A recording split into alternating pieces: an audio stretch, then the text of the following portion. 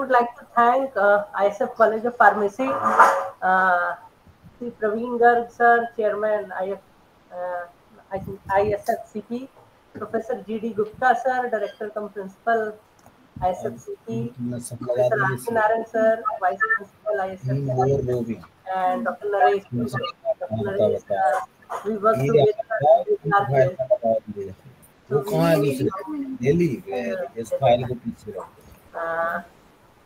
am I audible to all of you? Yes, sir. Sir. So kindly accept my sincere thanks. And I have seen this ISF college ranking and the work. The college is working very good. I really am very honored to present with you. So basically, I have started this presentation. It is about the basics of cell culture lab, and it's just an basics so students can get an idea how to start working and how to do the cell culture and in vitro things. Sir, before starting the presentation, shall I introduce to our worthy director, sir, is here. So, pardon?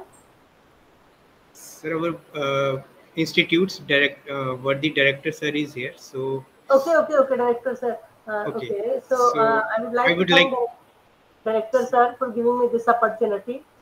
I'm very much thankful, sir. I think Gupta sir is here also, na? Naresh ji, so thank you very much, Dr. Gourav.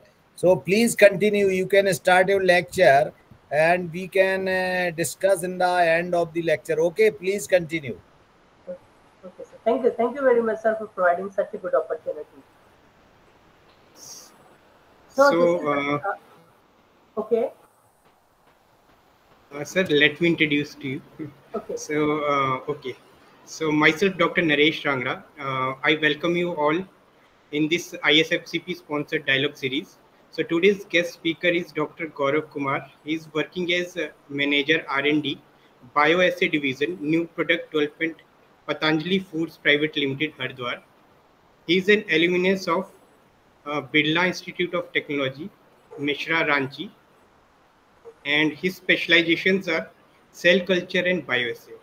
So I welcome you, sir, on today's talk, that is basics of cell culture and bioassay. Over to you, sir.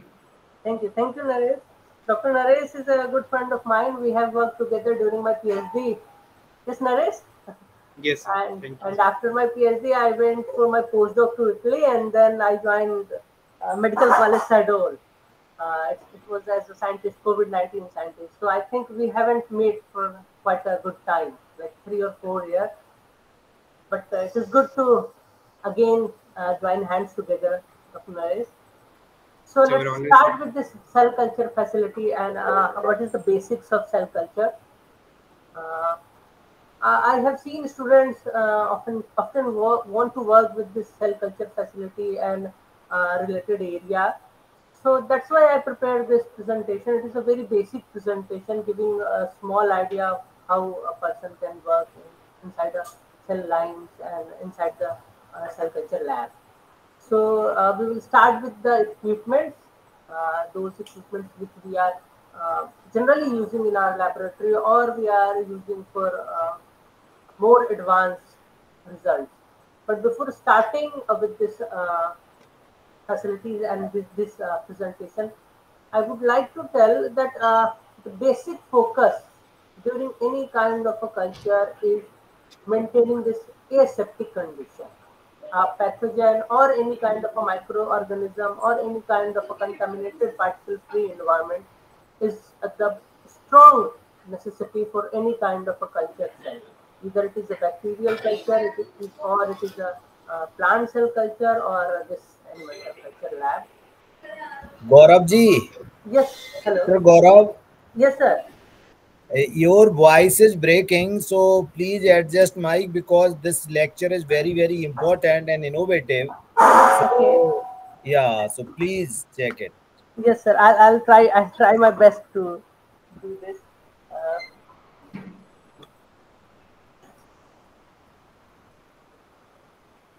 So, am I audible? Yes, sir. You are audible. So you can adjust your camera also. Camera. Okay. Okay. Am I audible? Am I visible to you also? Yes, sir. So please continue. Okay.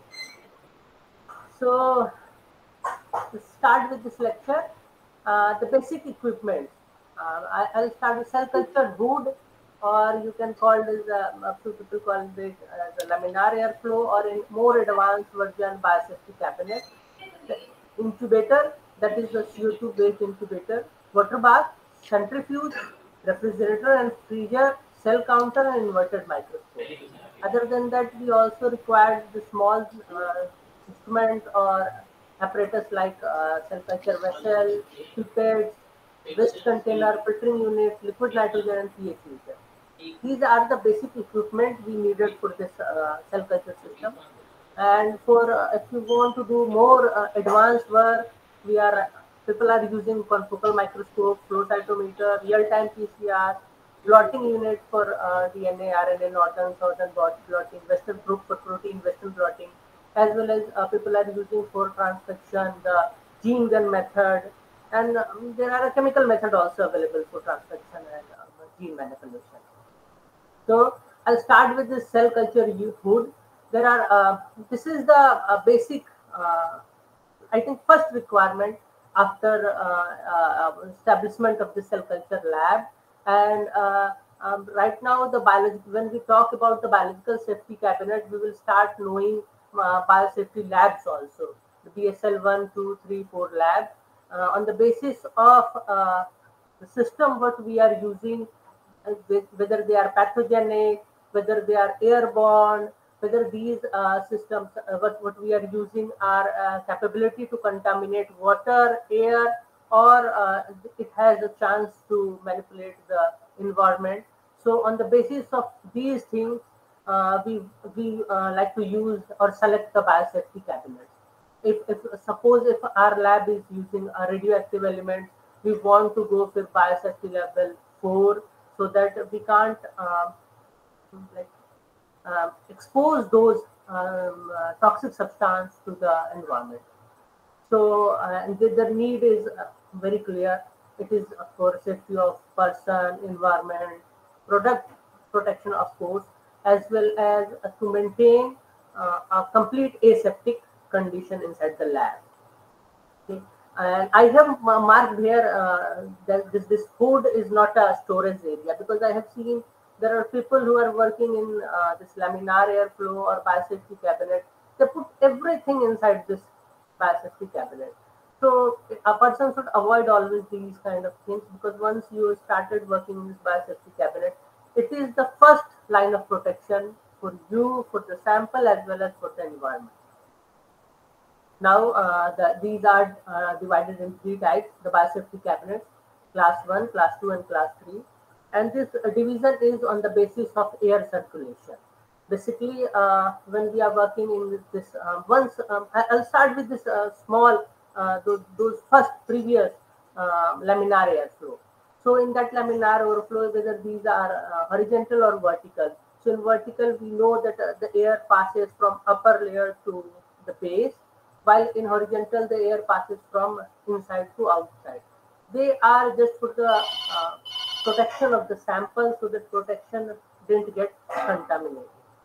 But now the biosafety cabinets are made not only to maintain or aseptic condition or avoid contamination, as well as also protect the person, as well as sample, as well as the environment.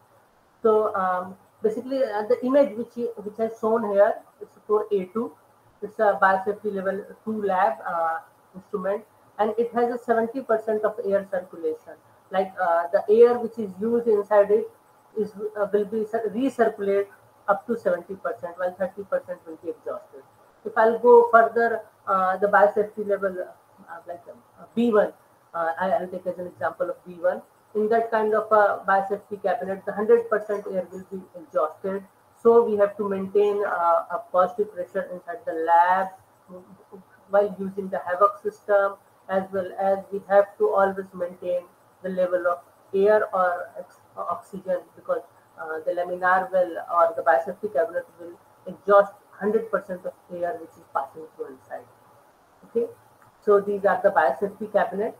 Then The HEPA filter, it is a very classical thing. The high efficiency particulate absorbing or high efficiency particulate air filter, basically 0.3 micromillimeter of the hole inside this will be needed, and it 99.9% I have written here. It will absorb the dust, mold, bacteria, or any kind of airborne particle or bacteria or virus or anything which can make contamination inside this system.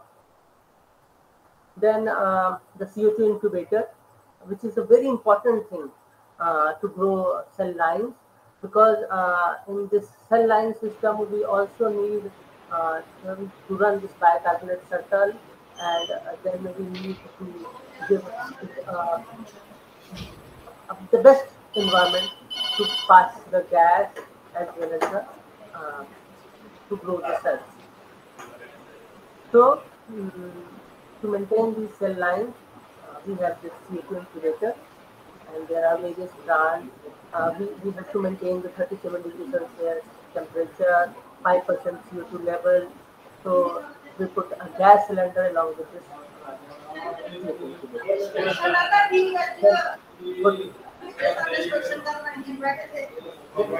Dr. Gaurav, I think the slides are not moving. Can you please check?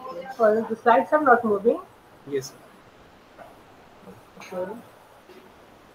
Should I start So you can continue, but only slides are not moving. okay.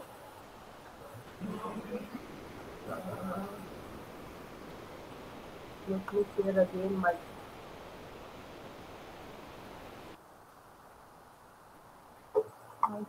This slide is visible now. Now it's visible, sir. You can continue. Now it's visible now. Yes. And it's moving. It's moving. Okay.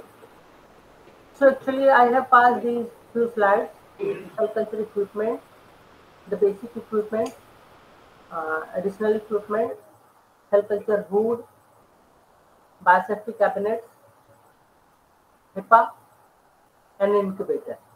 These few slides I have already passed, and I just discussed about this in biosafety cabinet as well as incubator. Do I need to explain it again, or I should pass on? Dr. Naresh? You can continue from. Okay. So we have discussed with the incubator. Now the water bath. Water bath is the system to we need media at 37 degrees Celsius, as well as there are a number of things like trypsin and fetal bovine serum and antibiotic, antimycotic solutions.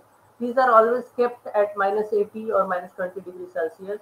So to melt these things down, as well as to passage the cell from cryovial to normal cell culture system, we need this water bath. Then centrifuge. Centrifuges are the most important instrument. I think like most general instrument which every lab is using for so many purposes.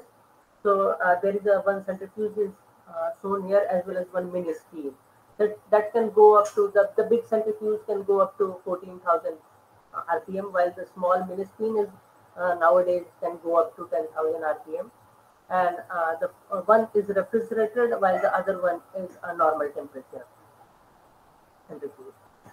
Refrigerator and freezer, these are the most general instrument, but they are very important because most of the reagents which we are using for the cell culture system is needed to maintain at 4 degrees Celsius, 2 to 8 degrees Celsius, and either they are for 2 to 8 degrees Celsius, or we have to store it at minus 80 or minus 20. So I think this fridge and freezer are the most important thing for a person who is going to start or establish a new lab. Then cryogenic storage. Liquid nitrogen based storage is very useful method, although it's very expensive, but one can store cell for a long period of time inside this cryogenic storage. You can store your cells for like 3 to 6 months in minus 80 degrees Celsius using your stock solution, the cryo media. But if you want to store a cell for unlimited period of time for 10, 20, 30 years, then you must need this liquid nitrogen based container.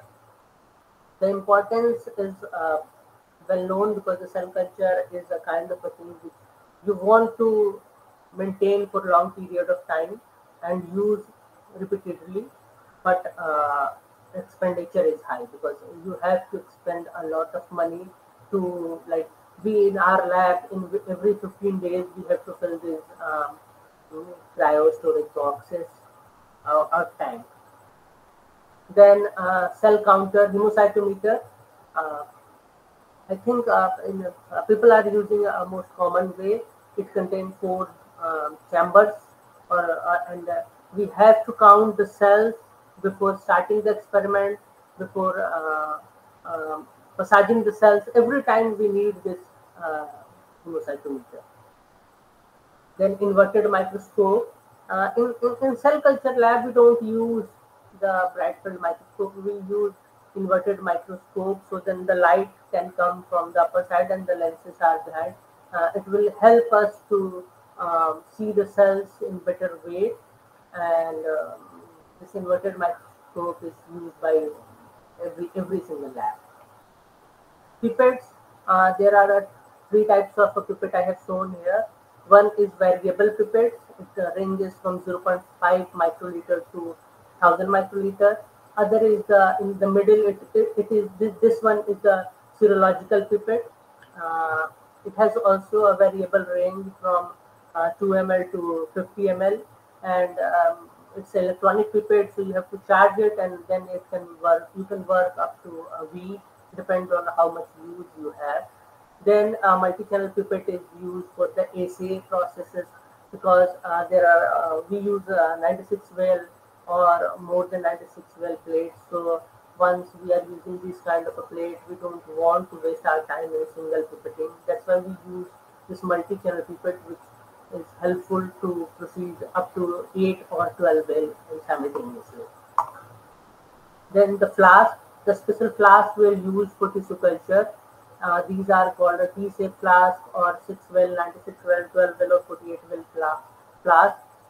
These flasks are also two types on basis of their caps. One are a vented cap, while the second one are the full closed, the filtered normal cap. So in the vented cap, we put the filter and it allows the air to pass from outside to inside or inside to outside. That's why it can maintain the respiratory system. We can't say the respiratory, but the exchange of air. Exchange of air is allowed inside this vented caps.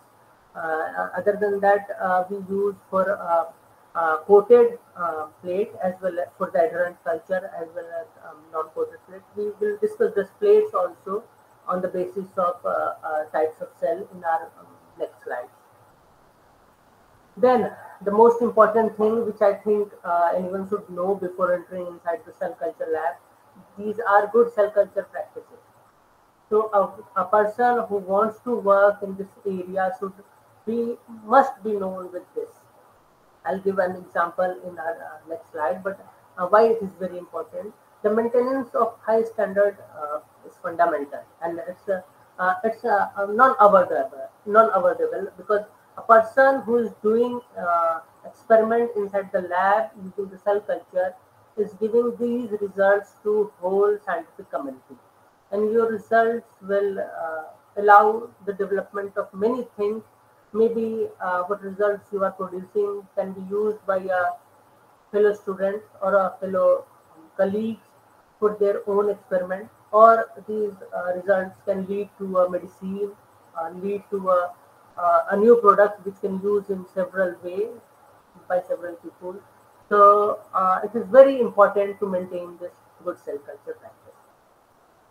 I have like given one example that the HeLa cell, which is a cervix cell line, a cancerous cell line, can be has been already been contaminated with HepG2, Chang liver, and these are liver cell lines.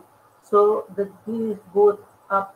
I'll give one simple example. If I'm using one kind of a cell line, which is a lung cancer cell line or osteocytes or osteoblastoma, and somehow I use a different kind of a cell line at the same time, and I get mixed. I get mixed with those things.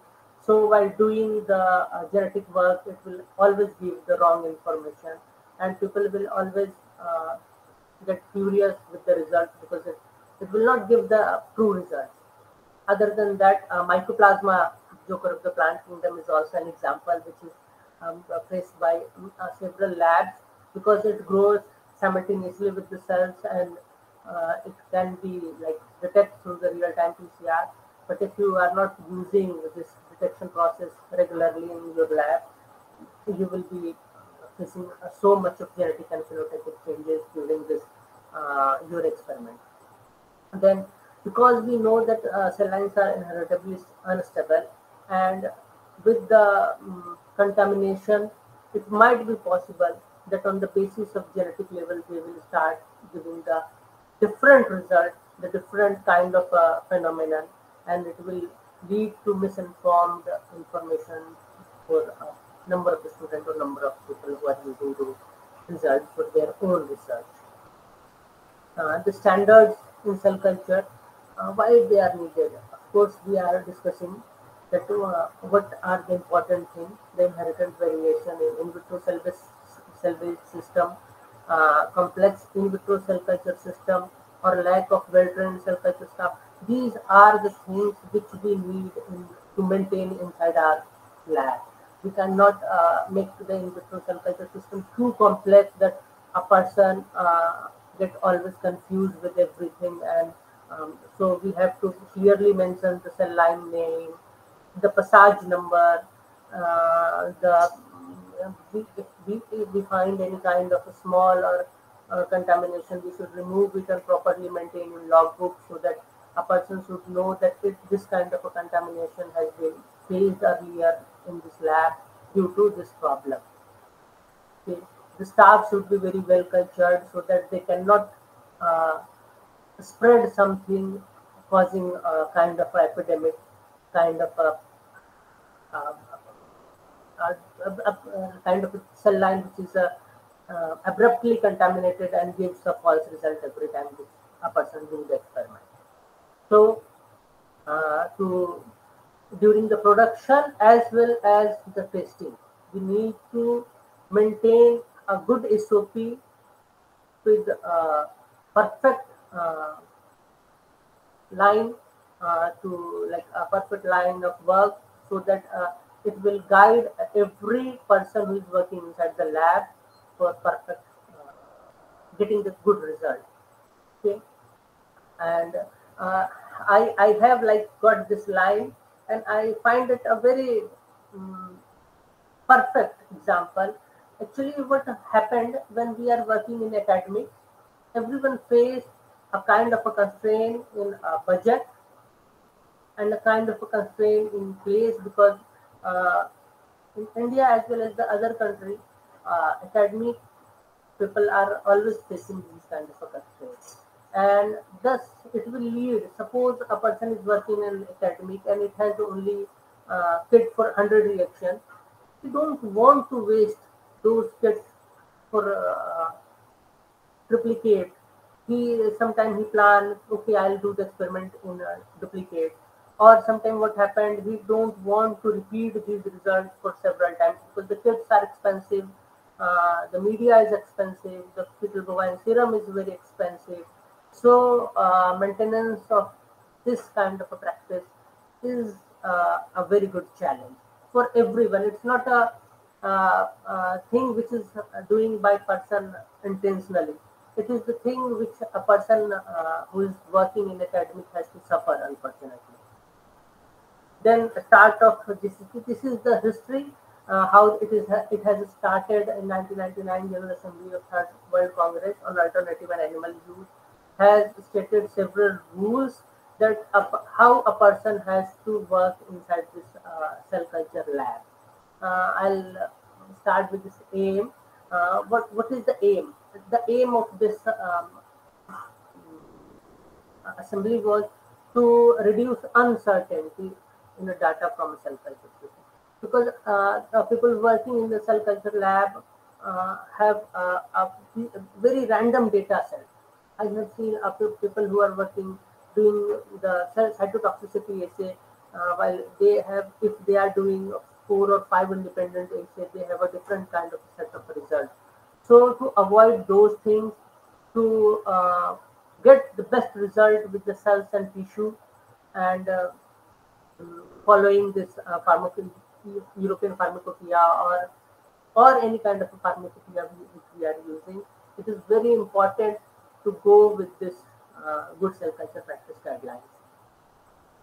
These are two documents which a person should always maintain. The highlights of these documents are characterization and maintenance of essential feature of the in vitro system. What in vitro system you are using, whether it's a human, whether it's from any other animal sources, from how it has been obtained, whether you have purchased it or it has been given from any good lab to you, the quality control of the system, how you are like the bio-waste, how you have maintained to destroy those bio-waste. Everything should be recording and reported every time. If anything, any mishappen or any good thing happened, everything which has happened should always be reported to the superior authority. The safety precautions, like if you are handling ethidium bromide, you should know. Like if you are having this UV lights in your lab, so you should know that how, and you should aware those lower staffs, the housekeeping staff, that how they can avoid to get in contact with those toxic substance or toxic nature of source. Ethics, of course, ethics should be maintained in every kind of a research. A person should avoid giving any false result or false interpretation. If you are getting, if you are not getting good results, that doesn't mean your research is not good. If you are not getting the results that you have planned, it doesn't mean that your work is not good. Negative result, and my PhD guide has told me once that a negative result is also a result, because that's how you can tell the community that okay, don't go with this experiment, it will not give you any result, or if you want to go with this, don't go with my protocol. Through my protocol, I was not able to get those results, so it is not best to go with this protocol or this sample or anything. You can share your idea, and then the person who want to work can use these ideas for their own purpose. Education and training.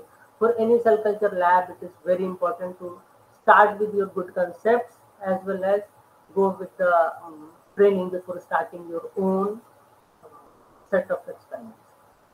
Okay. Dr. Naresh, am I audible? Hello? Yes, sir. Okay, okay. You are audible. Okay, okay. And the slides are working fine now, na? Yes, sir. We Okay. are fine.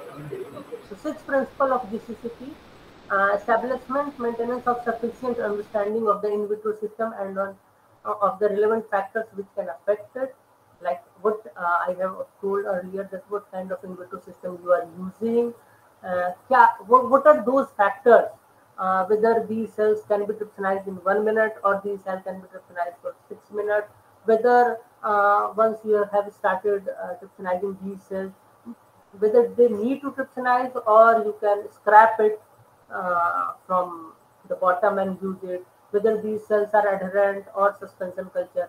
These are very important, and it should be always recorded, known, or read previously before starting any experiment.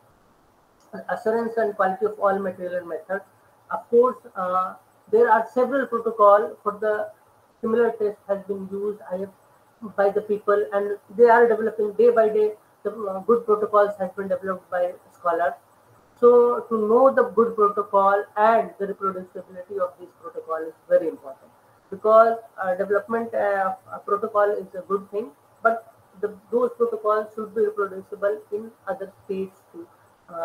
The means of state is if protocol has been developed for MCT-assay, it should be very general. It should be not very specific, or if it is very specific, then it should be mentioned in the protocol section that okay, this protocol is absolutely dedicated for this kind of a sample, not for every kind of a sample. to avoid the wastage of the time. Then documentation of the information is necessary to track the material method. I have earlier in my previous slide I have told that it is very important to write down everything and to report everything, because that's how you are doing the very good ethical research, in my opinion. Because once you start giving the track of the results, the track of the experiment, it will give uh, your audience a chance to like rectify anything if you are doing wrong, or they can share their idea so that you can get your results in a good way. Establishment and maintenance of adequate measure to protect individual is very important. We are like in every lab we are using this fire protector, as well as we have to use. I have seen like if you are using the cryo vials or liquid nitrogen container, or if you are using a minus 80, please wear gloves. Those are dedicated for this deep freezer, because it might be sometimes give you the very bad kind of result for your own as well as the student or the people who are following you. Now the compliance with the relevant law is very important. Of course, you have to know how to do the waste management, whether you can use the animal or the living models for your experiment with the proper way or not. So the provision of this is a very important. Other than that, the sixth one is the provision of relevant and adequate education and training for all personnel. Of course, to start with any experiment, there is a saying, "Adjal gagri chalkat jaye." Like every person who is working or willing to work inside the lab is need to get all the important information as well as all the basic principle or the knowledge before starting any kind of work inside, not only cell culture, inside any lab. Now application, of course, the application is in basic research, testing procedure, diagnosis, pharmacology, bioassay, regulatory toxicology, manufacture of product, therapeutic preparation of cells and tissues, like vaccine, antibody, anything wherever you are using these GCCP are applicable, whether it is academia or whether it is a industry or you are doing your diagnostic lab. Of course, you have to follow all those GCCP guidelines if you are working with this cell culture system or in vitro or in vivo system. Then this regulatory testing of bioassay lab. I think three kind of test I'm going to explain here just for the basic knowledge. The one is computational or in silico.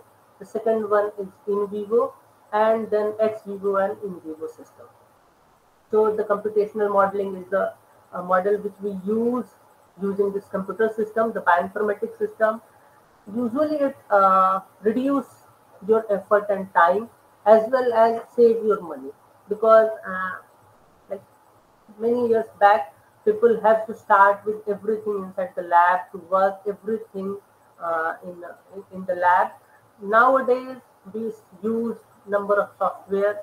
There are software modelers for protein, Gromex. There are software machine learning is there, as well as Schrodinger is Mastro is used by for QSAR study, as well as the other study. It reduce your time as well as money, and you can get more near to your result to avoid doing those experiments which are unnecessary. Then in vitro culture, cell line culture, which we use inside this lab, like we try to maintain system, the cellular system in a flask, and we do the experiment. It will give you a preliminary result. Inexpensive, it doesn't need to sacrifice life, but again, this result need to be confirmed by using the in vivo or clinical or the other studies, the more advanced studies. So this is the graph I have plotted just for knowledge, the in silico graph, how we can start.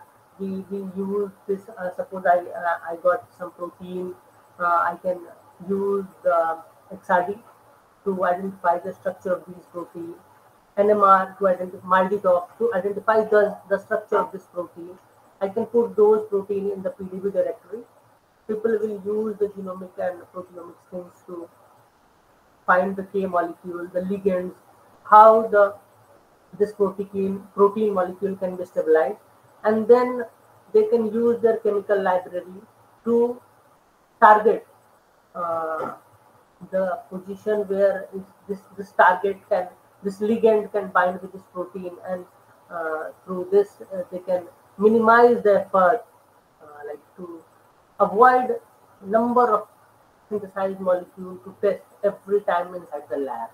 The molecules which will give you the best PDMA property is used for further research or further advancement of the process, and after pharmacology, pharmacokinetics, and other process, preclinical, clinical, you can go for the final compound which can be used for the community, for the market purpose, for the community purpose, for everyone.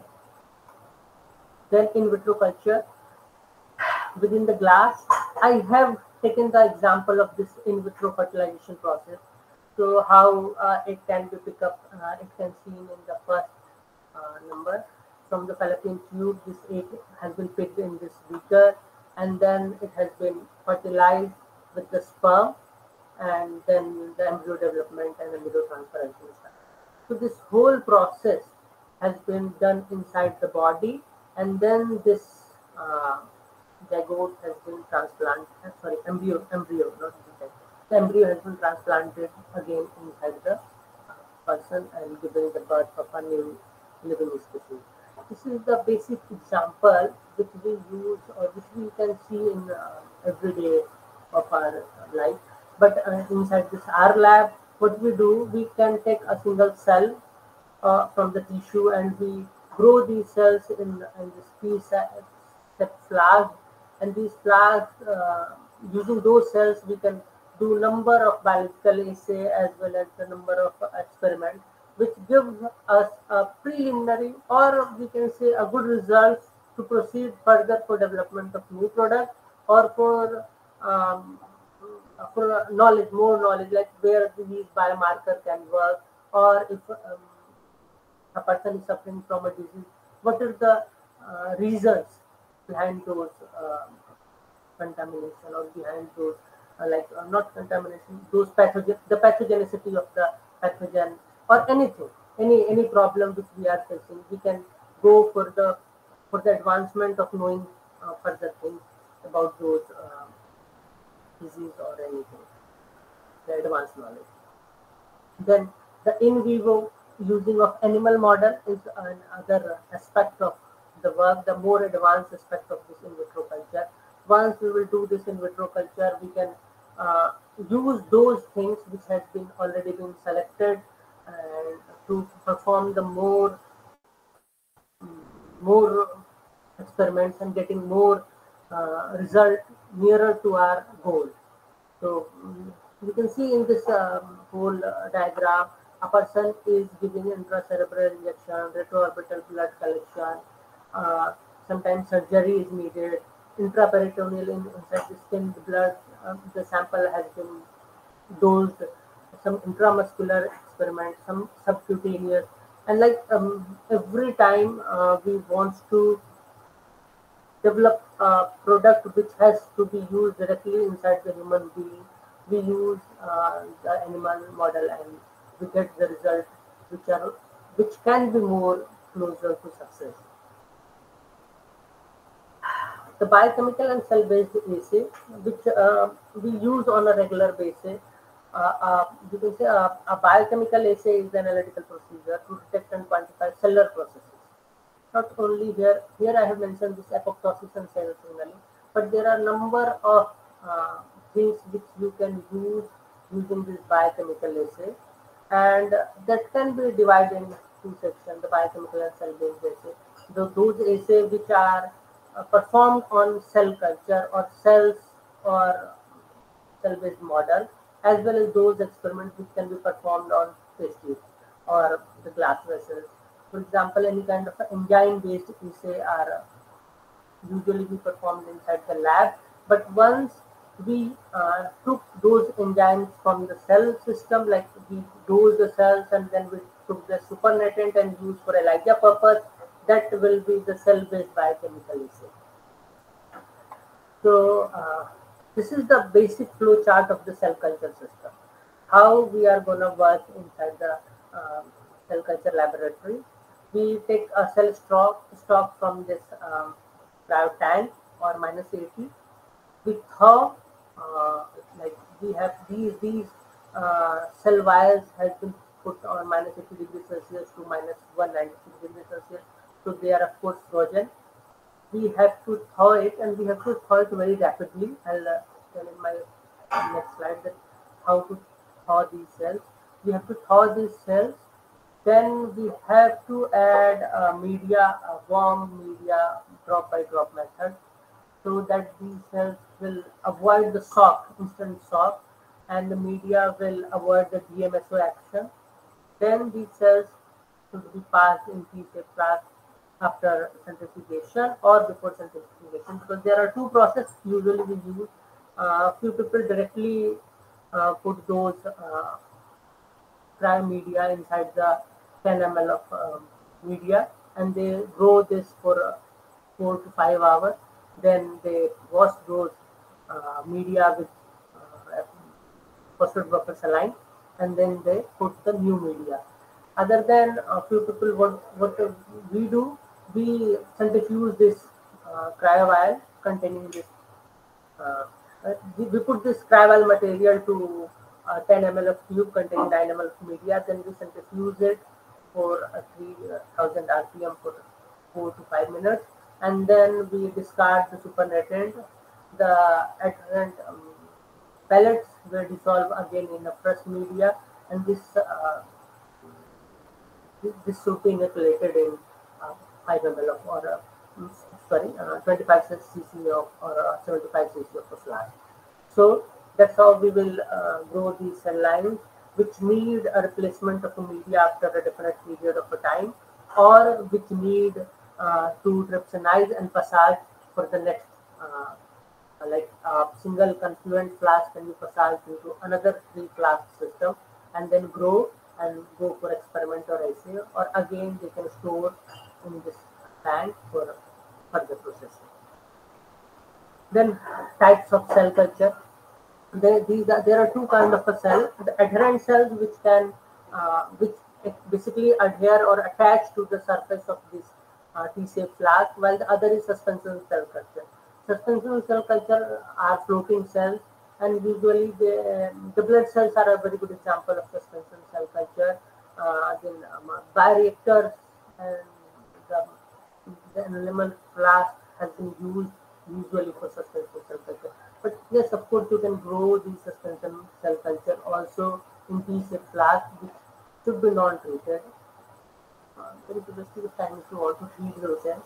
And then adherent should be grown in always in the flask which has been previously treated with the material like polyalysine, and there are several materials which you can use for making those flasks good for adherent cell culture. Okay, so what is the difference between adherent cell culture and suspension cell culture? The adherent are appropriate for most cell types, including primary culture, while the suspension are non-additive. So the hemopoietic blood cells are usually suspension culture. Adherent usually require periodic passaging, but these passage need to trypsinize first, like to be attached from the surface, and then we can transfer it to another vial using this simple process. I'll give a brief of this process right now. Then the suspension culture is required the counting mostly, and then you can transfer once you got the number of count which is more than the required, or you can say more than the confluency. you can transfer it in different class. So if I am using adherent cell culture, what I will do, once I'll see those T-shaped flask inside the microscope, and I found that, okay, there is a carpet of cells are spreaded, and there is no place, that is called the confluences. I'll remove the media, wash it with the phosphate buffer saline, and then I'll put the trypsin, film of trypsin. These are the cell attachment factor in this class. So now there are two kind of a method a person can use. Few person, what few person do, they put the 15 2 ml in a 25 cc of a glass, and after a period of a time like 20 to 30 seconds, they remove those trypsin and they put a fresh trypsin, a film of fresh trypsin. While a few people, what they do, they at the first moment they use the trypsin, a film of trypsin, and they put those flasks inside the incubator for 3 to 5 minutes. And once the cell get reattached, which you can check in a microscope, they give the stop solution. What is the stop solution? It is the equal amount of FBS. So I always give an idea that your 10% FBS can work as an equal amount of a solution. So you use the media which containing 10% of FBS in that trypsin with the equal amount, and 10% of FBS can work fine for stopping the action of this trypsin. Then you have to centrifuge this uh, the material, the supernatant as well as the cells, and then you have to collect the pellet. You have to discard the supernatant in the tube after the centrifugation, and the pellet should be again mixed with the fresh media, and then you have to count these using the hemocitometer, and the required amount, it should be 1 lakh to 2 lakh for storage, 1 million to 2 million for storage, or 1 million cells to 2 million, depend on the cells for another seeding, and you can use those for your further processing and experiment process.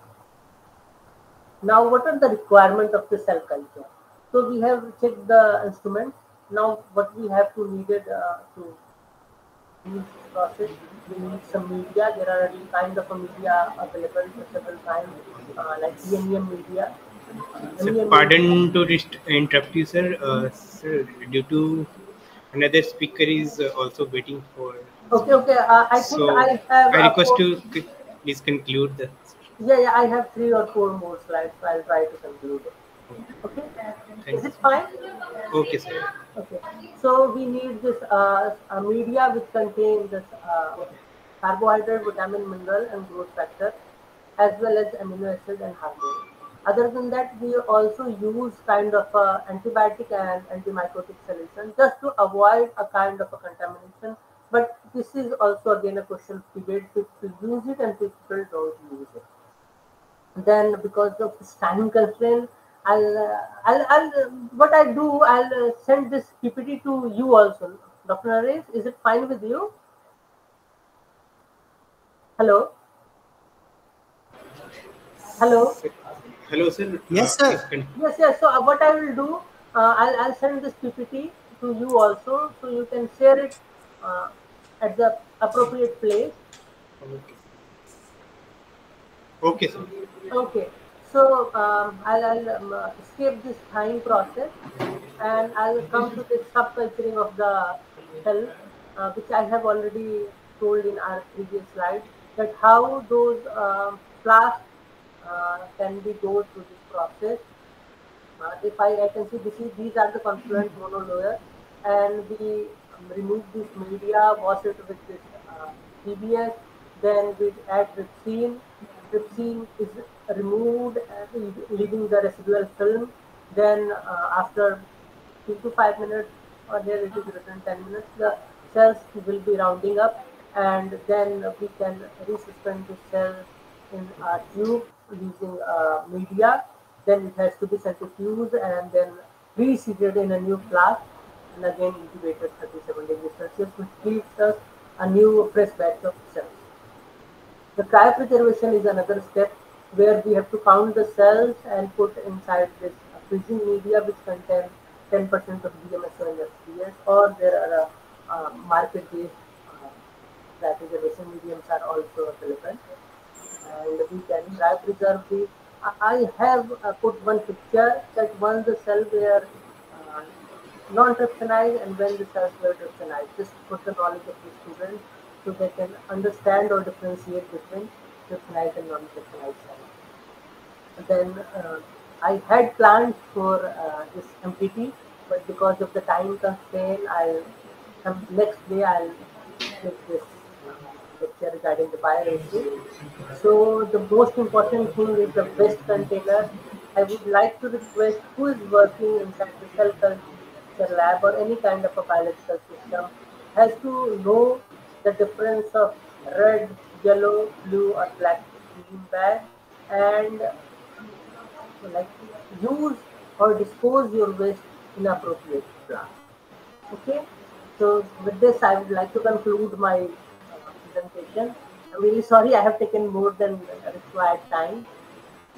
Dr. Naresh, Yes, sir. Yes, sir. So it's thank you very much for thank. providing this opportunity. So thank you, sir. So on behalf of IQAC ISFCP, sir, I extend a really hearty vote of thanks to our today's expert speaker, Dr. Gourav Kumar, who spared time from his busiest schedule to grace this event, sir. Today we had an opportunity to hear your views on the topic, basics of cell culture and bioassay, and this will surely be going to encourage us in our future research events. So once again, thank you, sir. Thank you very much.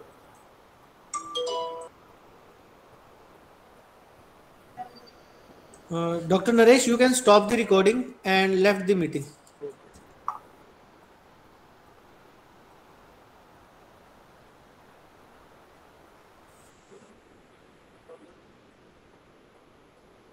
Naresh sir recording of कर देते.